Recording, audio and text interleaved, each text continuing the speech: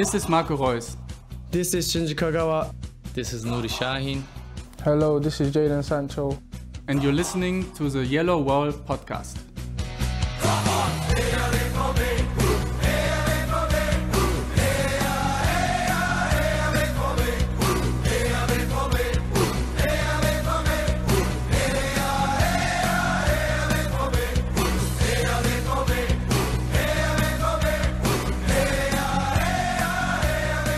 Hello and welcome to episode 456 of the Yellowwallpod. I'm your host, Stefan Motzko. And today we will talk about Borussia Dortmund beating Newcastle United in the Champions League 1-0. And then we will focus our attention on the Bundesliga, where Dortmund also had yet another 1-0 win against Werder Bremen. And of course we will preview Sunday's game against Eintracht Frankfurt. For all that and more, joins me Matthias Zug with a almost live reaction post-game, because the final whistle blew like, what, 5 minutes ago? If even. Yeah, if even. Yeah, I mean, man, to beat Saudi United FC in England was just so nice. So nice. And whew, deep breath at the end. But that was fun. That was fun because it went Dortmund's way for once in England. So yeah. I don't know. I'm very happy, Stefan. I'm very happy. How about you? Yeah, obviously happy. I mean, it's a big result because Group F is certainly referred to as the group of death in the Champions League, and Dortmund now jump to second place in the group stage. They are level on points with Newcastle, but I think it is the head-to-head result that counts, because the goal differential is -1 while Newcastle's is +2.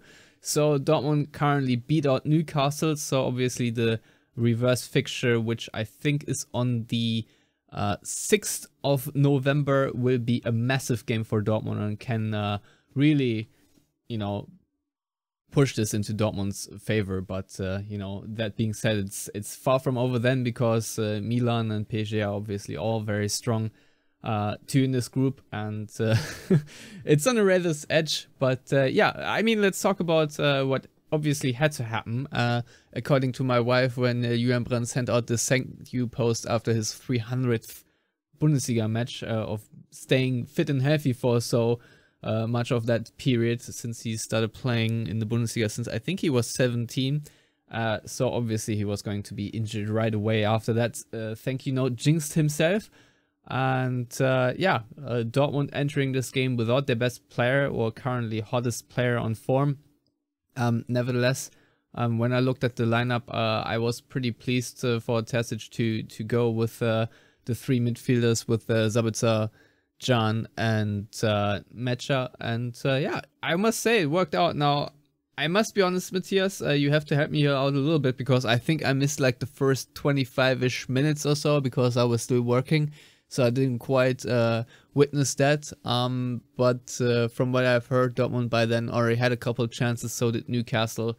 Commentators said Kobel had to make a save. So before we talk about the deciding goal, obviously, of the day, maybe how did the game start? How did Dortmund find into it?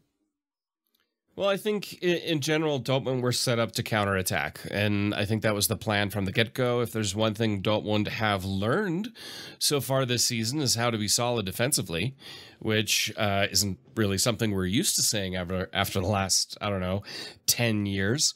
But that was really what it was. Dortmund gave Newcastle the possession, or ceded it to them mildly in the first half. But Dortmund with significantly better and more chances. Nick Pope having to make two big saves back-to-back. Kobel had to make one save that was shot right into his gigantic chest.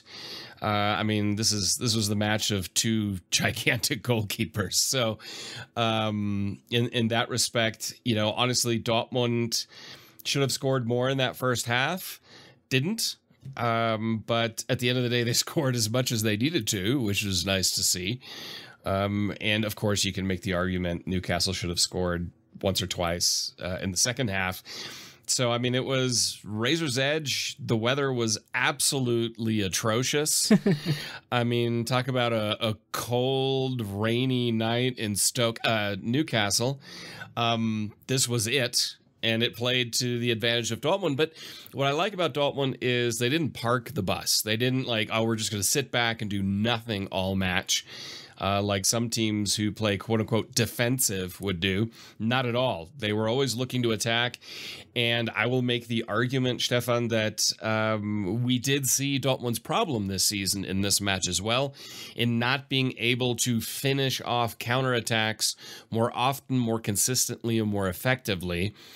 Also in the second half. I mean, there were a few counterattacks in the last 10 minutes that just petered out because of bad decision-making, the wrong decision-making. And that was kind of there in the first half. I think that's the lack of Julian Brandt effect. That being said, it still was the best-looking Borussia Dortmund without Julian Brandt this season. And so overall, can't really complain too much.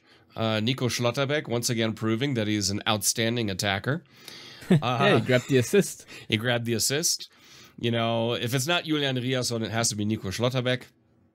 But no, I mean, Dortmund started, I'm not going to say on the front foot, but they started as the better team. I would say they were the better team in the first half. And then you can make the argument that Newcastle were the better team in the second half. Yeah, maybe. I don't know.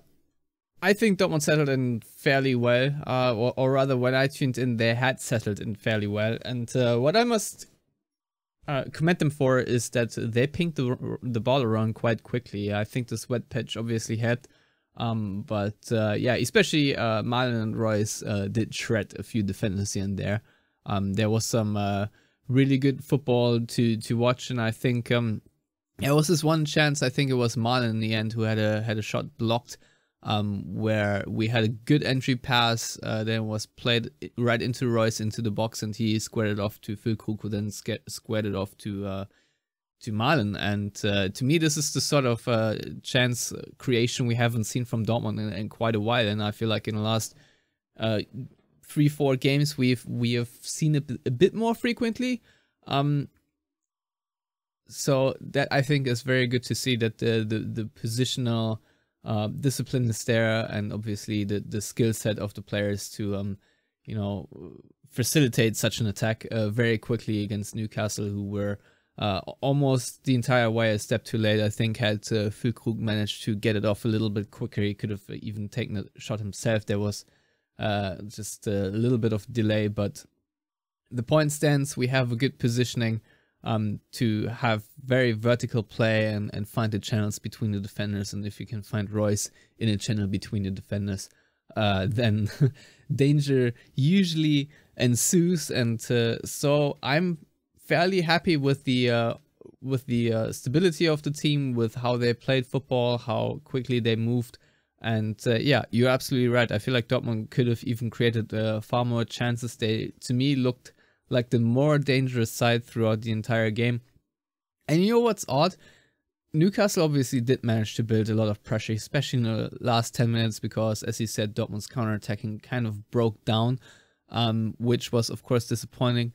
And they did manage to hit the crossbar twice. Once, I think, of a set piece, if not both times. That all being said, I never really, just like in the Bremen game, had the feeling that Dortmund were going to concede now. I don't know about you, but I was relatively calm, considering it was just a 1-0 lead, and there was an opponent who had to score to really advance their Champions League campaign. So, you know, considering all the things we've just seen, and considering how poorly Dortmund have played in the past, or especially at the beginning of the season, we can take a lot of positive away from there. I think the last episode we had last time, Matthias, the headline or the episode title was Positive Trends, and I'm very glad to check back in like a week later and we can still confirm that, because how often have we said something positive and then right around Dortmund turn and say, nope, we're gonna screw everything up now.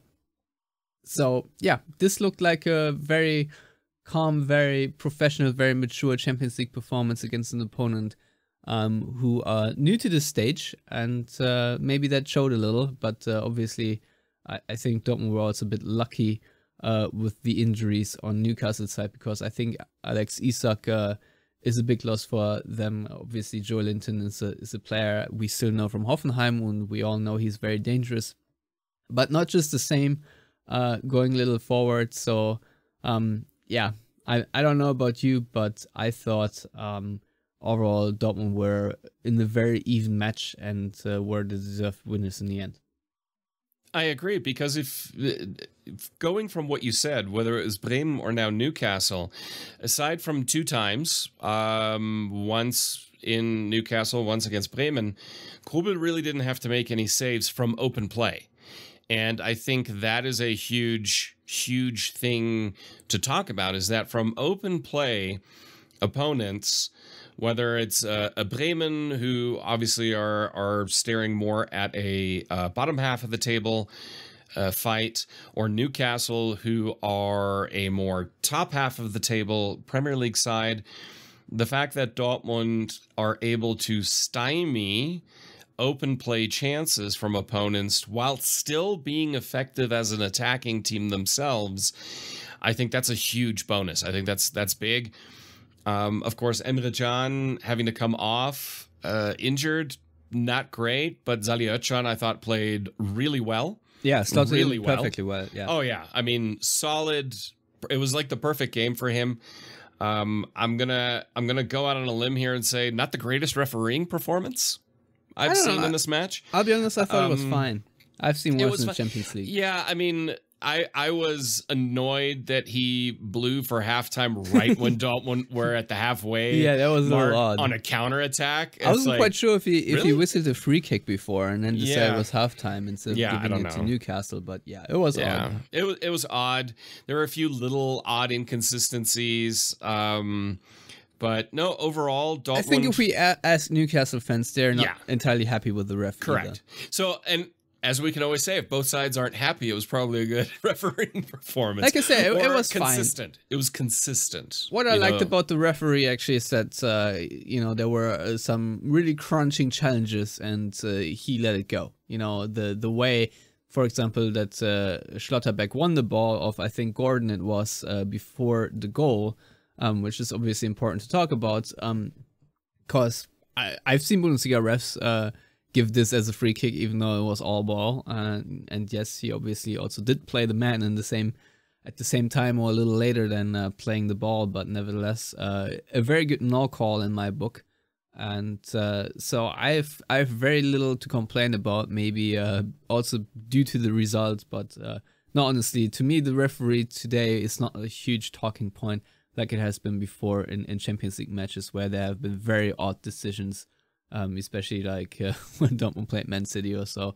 Yeah, I don't want to really talk about it, but yeah, what I think is very positive is that the midfield shape and the defensive shape overall was very cohesive, and that to me is a positive sign, because very often Dortmund have massive spaces, and especially shout out to Sabitzer, who I thought had a classic game of a play you hardly notice, but he makes a lot of difference. He closed a lot of gaps. He pressed a lot of players, also very late in the game still. Always going 100% out there. And yeah, I'm very happy with that sort of performance, because, he's doing the dirty work for extensive parts. Obviously, he had also a couple of good outlet passes, but I think more importantly, he kept Dortmund's structure alive for very large parts of the game, and to me, that is very important. It's also very good to see that Füllkrug slots in very well, while Aller is still trying to recover his form. I don't know if he has medical issues, but there were reports about Aller that sort of his values are just basically in the basement, and that he is trying and very hard to get back into top physical shape.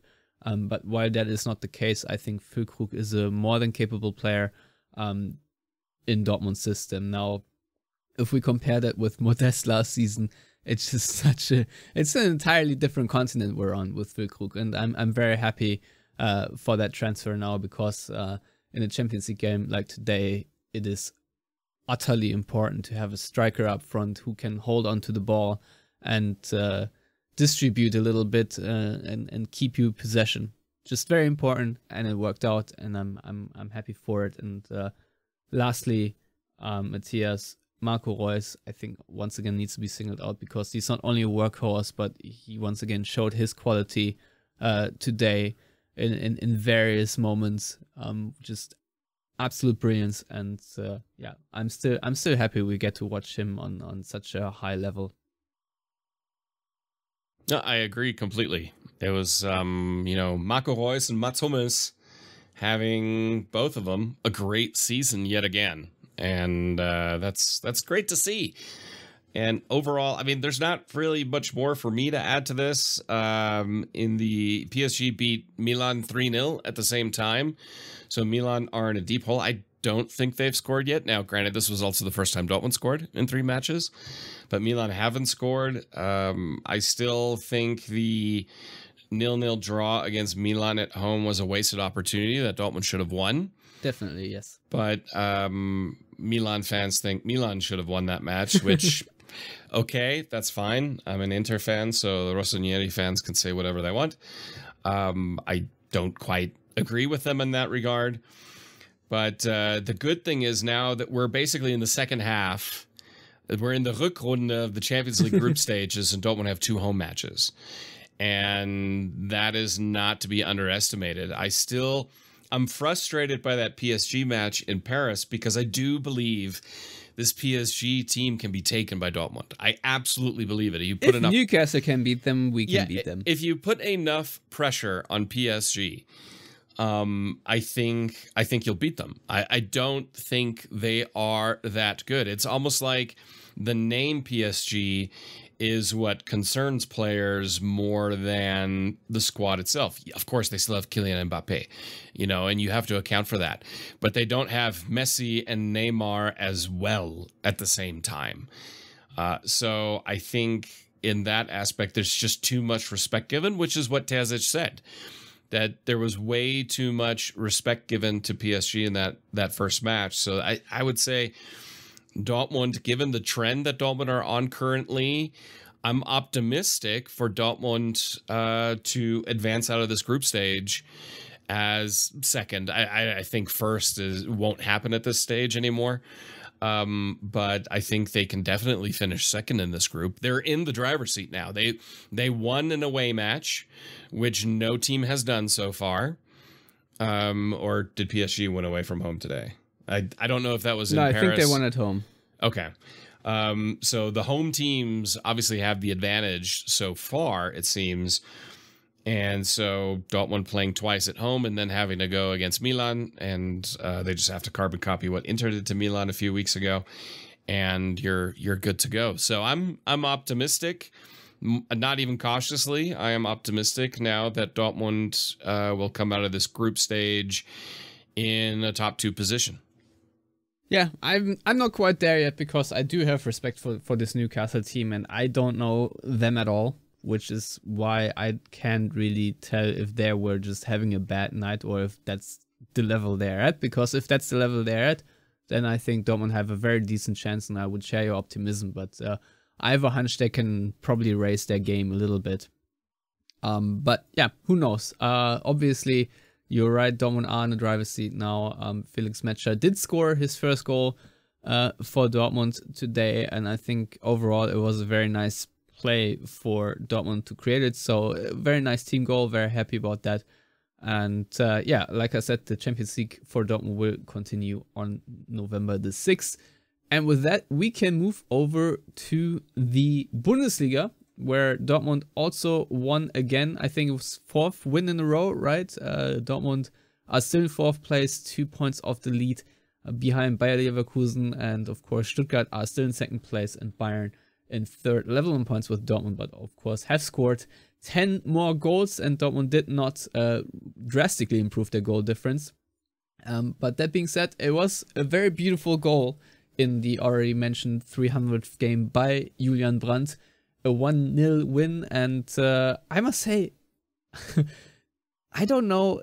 I didn't know that Emre Can had this kind of pass in him. And yeah, Julian Brandt with the dink over the keeper. Just a beautiful goal to decide it in the 67th minute. What I found interesting is that I think Bremen's right back, not quite sure who it was, but in the replay you can see he realizes that he has lost Brandt and he just freezes like he's caught in a nightmare. Or like a toddler pooping his pants in the corner. I don't know how to exactly describe it, but it was just hilarious how wide open Brandt then was after this dagger of a pass. But overall, Matthias, very solid performance. I think one of the most complete performances we've seen from Dortmund in a long time, because it was from the first minute till the last where they were dominant, and Bremen, I don't recall having any sniff at this game at all. So yeah, talk me through it quickly if you want. If not, we can already move on to the preview. Yeah, I think Kobel really only had to make one major save of note, but at the end of the day, I mean, even peak Bayern, Manuel Neuer had to save 2-3 times, big time in a match. And I think people forget that. You know, it's like, oh my God, there was a chance there. Well, of course there's going to be a chance. You're playing in the Bundesliga. You know, these aren't crap teams. They're going to get their chances, especially when you are a front foot team like Dortmund. And that's why you have a Gregor Kobel, or that's why Bayern have a Manuel Neuer type player. That's why teams invest in really good keepers, and really good teams have really good keepers, because the few chances that the other team has, you want to make sure they don't score. Dortmund were dominant. They were calm. They were professional. Again, though, for me, the thing that I'm just hoping will finally tick over soon is that kind of this, and I'm totally butchering a translation out of Germany, but that the knot will burst, so to speak, der Knoten platzen wird, and Dortmund start scoring the goals from the chances that they create, the plethora of chances they create. Yeah, expected goals, I mean, 2.71. Yeah. To Bremen's 0.44 in this game. Yeah. And if you get a 2.71 without a few penalties in there, that basically means 22 shots, 5 on target. What it basically means, you had 4, 5, 6 really good opportunities to score a goal. And I mean really good opportunities. And that needs to happen. That was the kind of the secret sauce of the second half of last season, was those chances were then scored. The good thing is, if you flip that around, Dortmund defensively way more solid now than they were in the second half of last season. So given the trend there on, it's nice. It's good. I think the positive trend we talked about in the last episode will continue. It did continue now. Of course, there's a big match looming just around the corner that will not be easy. Even though, for me, Frankfurt's a bit of a Wundertüte. I don't honestly know what to expect from them. If you look at the teams ahead of Dortmund, again, Bayern because of goal difference, because they just score a boatload of goals. But they don't have more points than Dortmund, which is just an interesting thing to juxtapose. I think after 8 match days, it's actually saying something. Yeah. I don't know what, 100%. but it's saying something. Oh, I mean, Dortmund, the funny thing is both teams, Bayern and Dortmund, are performing better this season in the first half of the season than they did last season. So, but the difference is, of course, Leverkusen are just on a crazy run, as are Stuttgart. But of course, Stuttgart now without Guirassy, who was injured. And do you know how long he'll be out for? I don't. All I read was out for a few weeks. Okay, and then I didn't look further, and that could already be it. I mean, but they do have Silas. That being said, he's not exactly a huge goal scorer. So I think Stuttgart will come back down to earth at some point. It's kind of like Freiburg or Union Berlin last season. Freiburg have definitely caught themselves better, whereas Union Berlin are just in complete free fall. They lost again in the Champions League, and they're doing exactly what I kind of expected them to do. How many losses in a row is that now for Union? 7? Could that be? Yeah, 7 in a maybe. row? I think they've like lost. I think they've lost 5 in a row in the league, and they've lost every single Champions League match. Where they do play So- Slumbuster Werder Bremen, though, who are 14th while they're 15th. That's in the true. league. But it's crazy that they That's now true. hover over relegation spot. Speaking of relegation spot, I only just realized that FC Schalke in the second division are on a relegation spot, Matthias. There's an actual chance they might play against Borussia Dortmund next season, but it's Borussia Derby. Dortmund 2. Ruhr Derby. It's on no matter which way it goes, whether they get promoted or relegated. Ruhr Derby is on. I do find it funny because I follow the Dritte Liga closely because of Preußen Münster. That Rot-Weiß Essen played against Dortmund's second team, and Rot-Weiß Essen was like, Ruhr Derby. It's like, you do realize you're playing against a bunch of like 19 and 20-year-old kids, right? Like, this is not actually the Borussia Dortmund, but, Essen, you do you. But that could be Schalke next season. Schalke going to the Preußenstadion. That would be an interesting thing to see. Yeah, definitely. But back to the Frankfurt game. So obviously there are a few injury concerns. Bensebaini on this weird clear where he sliced the ball and Kobel picked it up and it was not a back pass because it was obviously a complete miscontrol. Might have pulled his hammy there. Julian Riasson obviously did not travel with the team to Newcastle because he is under the weather, and going how the weather was, maybe a few more players will be under the weather after that game. So the fullback situation is going to be an interesting one. Might have to revert to Marius Wolf and Niklas Süle as our fullbacks. I'm not entirely sure what Dortmund will do there, but that is certainly a concern. We also don't know what the problem is with Emre Can's knee. The game is on Sunday. It's a muscular injury, so it's not a ligament injury. That was what I saw reported by I was DAZN. hoping he just got a knock, Yeah, and that's what it looked like, almost like a dead leg. Yeah. More than anything else. Where he got hit right above the knee somewhere. Yeah, so but they can right still around there. rule you out for a week or Of course. But like you just said, the good thing is it's a Sunday match, so it's an extra day of recovery now after that cold shower. Yeah, and then we play Hoffenheim in the Cup right after, right? On Wednesday again, if I'm not mistaken. So an interesting week for sure for Dortmund. I'm not quite sure if this Cup match is going to be a home game for Dortmund or an away game. No, it is actually a home game. 7 p.m. kickoff next Wednesday. So the English weeks, as we like to call them, are here and coming in thick and fast, because I think after the Hoffenheim game, Dortmund already play against said Stuttgart. So Guirassy being out for that game might actually be a factor also for Dortmund. We'll see, because this guy is on an absolute heater. I think he's already scored like 14, 15 goals or so, basically equaling Niklas Füllkrug's record, who was, of course, league's top goal scorer last season, which is funny enough. But 14 goals, usually not the kind of number that would earn you the Kicker Torjägerkanone, but was not the most prolific season last season, obviously also because Aller was out for half the season. Maybe otherwise it would have gone toward him. Matthias, Frankfurt 7th, have won the last 2 games against Heidenheim and Hoffenheim. They're good against the Heim teams out of the Schwarzwald region. So they have struggled though this season. They have. They have not been, not really shown a lot of fireworks. So I'm not entirely sure what to make out of them. Yeah, I mean, they've lost some key players. I don't really know what to make of Tino Topmöller and his style. Admittedly, I haven't watched a ton of Eintracht Frankfurt this season. Just occasionally. They are a team that I kind of keep an eye on just because I lived in Hessen for a while. Where didn't you live? Where didn't I live? Yeah, I did not live in Berlin. So there's that. That's why I just don't care. But yeah, it's going to be a weird one because historically Frankfurt have always been a problem, a thorn in the side for Borussia Dortmund. But this one, I honestly don't entirely know what to expect out of Frankfurt. Dortmund, if they can recover some of their players, I think, okay,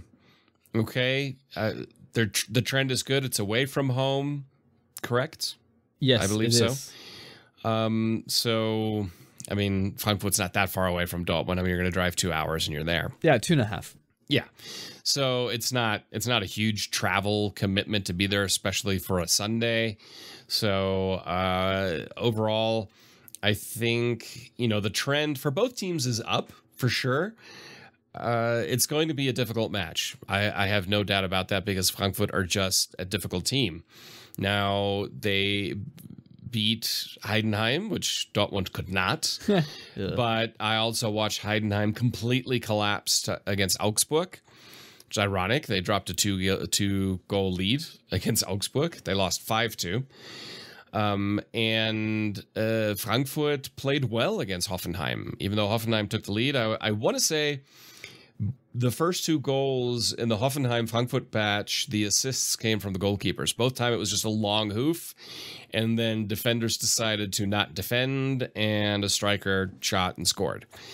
So Mamouche did really well. Now here's Yes. a question for you. Obviously, watching this through the lens of the Newcastle game, but I really liked this away performance from Dortmund and was actually quite happy with the 3 midfielder setup and playing more in the counter. Now, granted, we all know Dortmund's countering right now is not the best, but Dortmund's overall road form in general also not the best. Do you think this is something Dortmund should roll out again away to Frankfurt, or is this not the game and Dortmund should basically stick to the, say, normal Bundesliga plan of having just a double pivot instead of 3 midfield and then 3 strikers playing on the counter against a team like Frankfurt?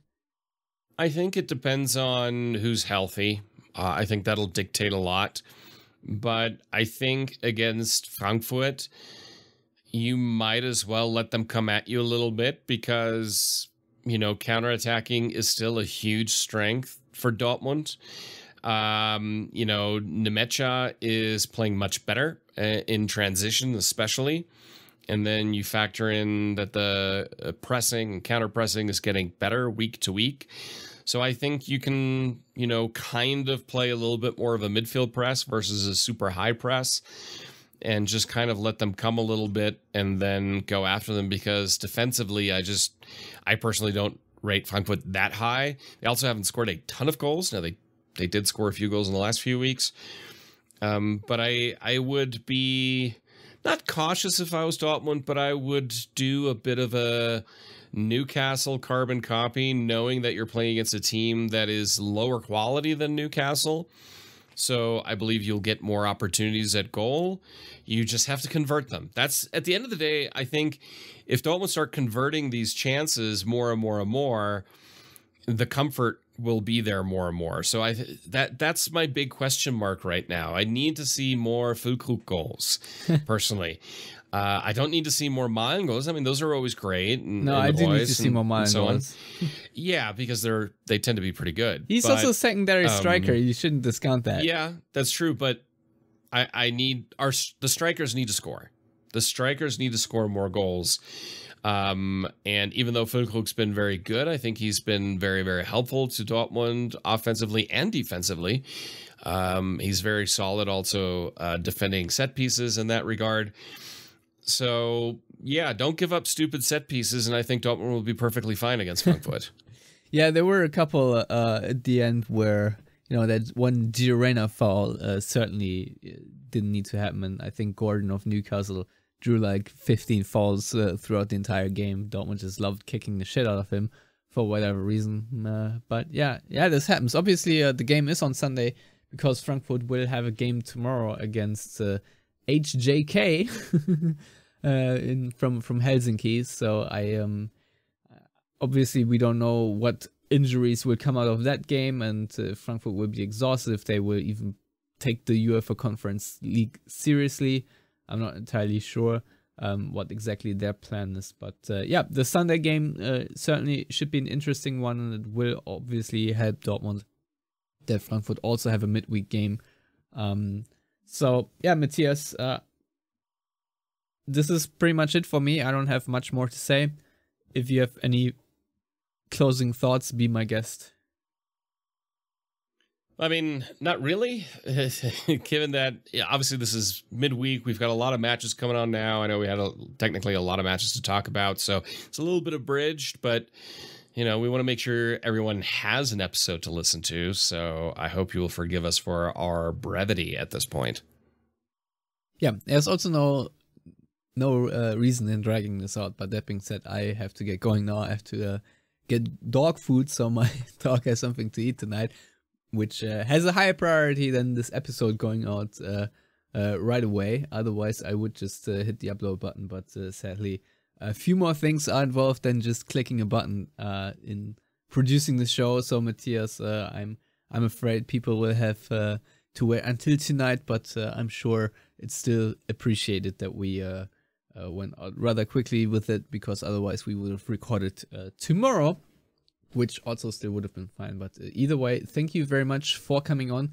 Everyone out there, thank you very much for listening. And tune in next time. Obviously, subscribe to the show either on YouTube or wherever else you can subscribe to a podcast. And we will be back with an episode after the Frankfurt game. And for whatever reason, if that's tricky, then by the latest after the Hoffenheim match. Anyhow, that's it from us for now. Goodbye.